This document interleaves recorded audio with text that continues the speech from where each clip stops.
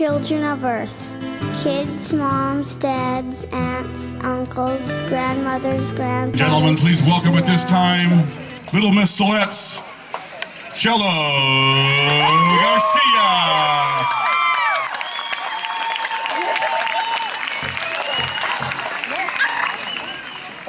Very proud of both girls. They are both awesome. Did a great job. And if you were there, you would have gotten a tear in your eye watching these young ladies. They're awesome.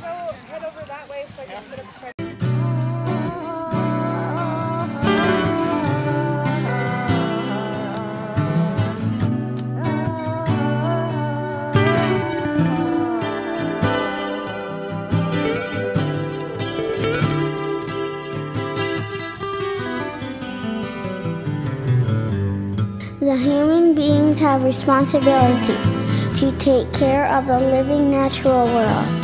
The mother takes care of us, provides all we have. If we do not care for her, she cannot care for us.